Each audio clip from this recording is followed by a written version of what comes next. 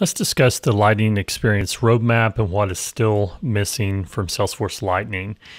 And for any links that I share during this video, just look for those in the description or resources depending on where you're viewing this. And leave a comment if there's any links that I've failed to include, and I'll get those added. So with that, the Lightning Experience roadmap has a long tabled list of different features or items, and this gets updated frequently as Salesforce releases new functionality to Lightning Experience. And the features along the left-hand column here are ones that are checked, are ones that have been released earlier, and then for the upcoming releases at the time of this recording, we're currently in the spring 20 release, at least in the free developer accounts and sandboxes, and then I think winter 20 is about phased out and spring 20 is the current release. But into the future, the summer 20 release is this next to last column on the right, and then future is some future release that is planned. And so this is a helpful resource for you to know what's on the roadmap for Lightning, and also if you're wondering if something's available or not, you can confirm that by referring to this table. Now, there's some things that will never be implemented into Lightning. These are things that are being phased out that were available in Classic but won't be supported in Lightning, such as, for example, Chatter file sync client for desktop will never come to Lightning. So that has been phased out on the Lightning side. And then other things you see in the future, and these are separated by different versions or platforms of Salesforce. So under mobile, you'll notice in the future there's coming dynamic forms and Einstein search. There's a few things that are in pilot right now, such as Einstein Insights, etc. And then as well, you see some things that will never come to mobile for Salesforce Lightning, such as integrated email. I'm not sure exactly what the implications are for that.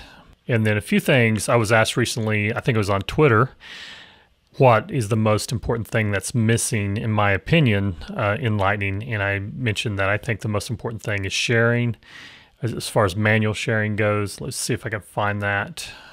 So sharing, manual sharing of records, add, view, edit, delete is a future release, and then manual sharing of records, Lightning Experience only enhancements. So I'm not sure what the difference is between these two, but that's signified as a future release as well. So check out the Lightning roadmap. And then I want to speak for a moment about the state of Salesforce itself. This is a report provided by Bluewolf in the new year of 2020. So this is just a couple of months old.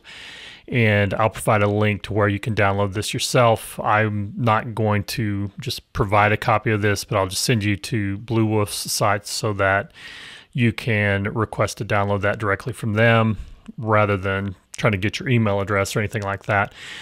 Now, Bluewolf will want your email address, so we'll just leave it at that. But I wanted to highlight this page 10 of 73 of this PDF, and this is a note on Lightning striking more customers, and Lightning was launched in 2016. So we're entering into the 5th year. I guess it's 4 years old now, if you count 2016, 17, 18, 19, and now 20. And this may be surprising to you, but only 45% of the instances that Bluewolf has exposure to and those that have responded to this survey, only 45% have switched to Lightning, so less than half. Now, that isn't an accurate number across all Salesforce instances. I've not seen Salesforce release those numbers. I'd be curious to find out if more than half of all instances have converted over to Lightning. Now, 38% are planning to switch, and then 16% have no plan for transition. So even today, it appears that at least half of Salesforce instances are still on Classic. So perhaps they are content with Classic and how it's working, just the mindset of if it's not broken, why fix it? Perhaps there's some features that are missing, but I wanted to make you aware of the current conditions that are out there as far as the numbers that I see. And you can check out the Bluewolf State of Salesforce 2020 report as well.